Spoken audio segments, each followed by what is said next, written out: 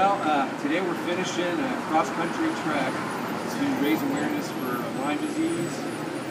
We started hiking in Delaware on April the 18th and backpacked all the way back here to southern Indiana. And then on July the 31st, we took off on a bicycle. I did, Logan and Drew. Drew's my friend here that's helped me do this whole trek. And I just finished about 3,000 plus miles riding out to San Francisco.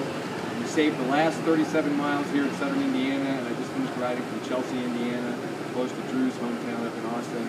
2 more blocks to the pedestrian bridge, and it's a little over 4,100 miles to raise awareness of the fastest growing epidemic in the country.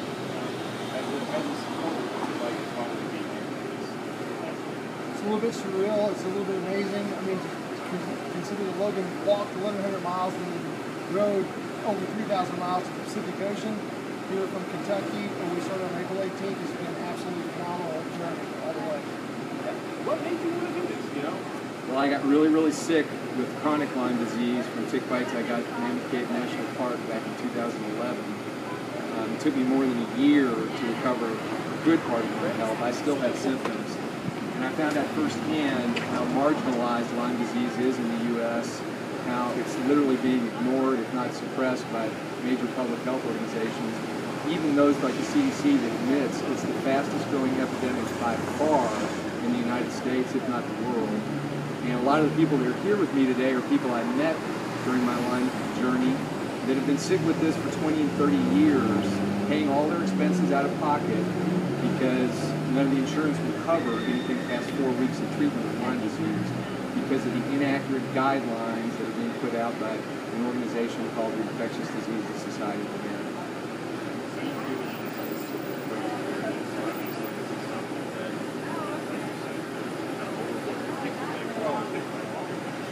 It's in all the states that I've traveled across. I hiked the Appalachian Trail 2 years ago to raise awareness across the country, and part of what I've been trying to demonstrate is this is not a regional or a localized epidemic. It is nationwide.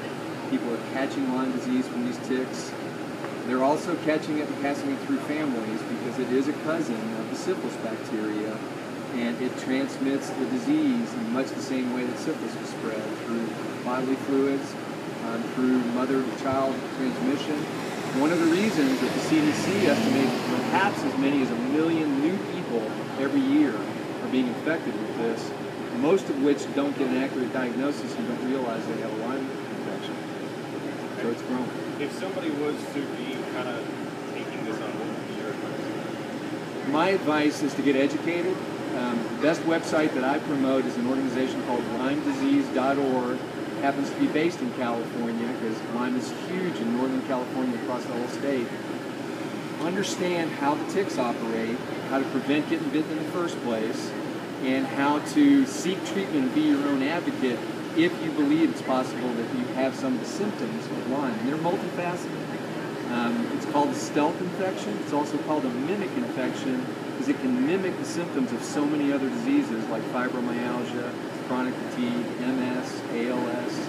A lot of people with those syndromes actually probably have undiagnosed stealth infections like Lyme.